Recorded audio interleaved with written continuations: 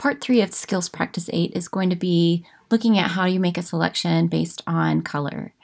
And for this part 3, we have some images for you to choose from here. By clicking here, you can download one.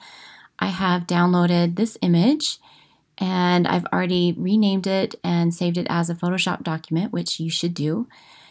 And for the color range, rather than using one of the selection tools, I'm actually going to use the select menu. So if I click here on the select menu, this option that's just about halfway down is color range. And by selecting color range, it will open up a dialog box where you can either make your selection based on sampled colors.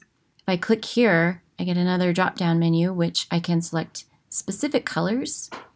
I can also choose highlights, midtones, or shadows, skin tones, and out of gamut colors. I'm going to use sampled colors.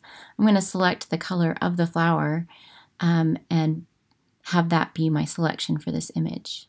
So with the sampled colors, I have a color sampler tool here, this eyedropper tool, and I'm going to go over here and click. And once you click, you'll notice that the area here that appears white, that's going to be your selection. And if I just kind of move around and click in different places, you see how that area changes. So it's just selecting based on that color. So here, even though it's the same color essentially, it varies in luminance and also saturation.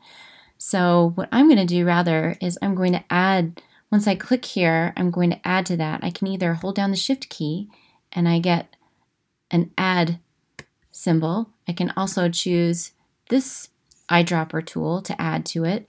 And then what will happen when I click is it will add and continue to add to the selection, add based on not only that color, that initial color, but the colors, each color that I'm clicking on, it will add to that. So with that done, that looks like a pretty decent selection here. I can increase this by moving the fuzziness slider up a bit. I'll move it up to about 70 there, and it looks like it really has done a nice job of selecting the color of the flower here. So once I'm satisfied with that, and once you're satisfied, you'll go ahead and push OK, and then you'll actually see your selection here. So the whole idea behind this skills practice in part 3 is to not only select a color, but change the color once you've made that selection. Before I do that, I'm actually going to do something that I'm going to advocate. I'm going to save this selection. I'll go ahead and call this flower. Something simple. And to change this color, and again, that's just in case anything goes wrong here, I still have the selection that I can easily grab again. I'm going to go here to the adjustment layer, and I'm going to choose the hue saturation adjustment layer. So here I have a hue slider. So this is a color slider, and with that selection, it's only going to influence that color that's been selected.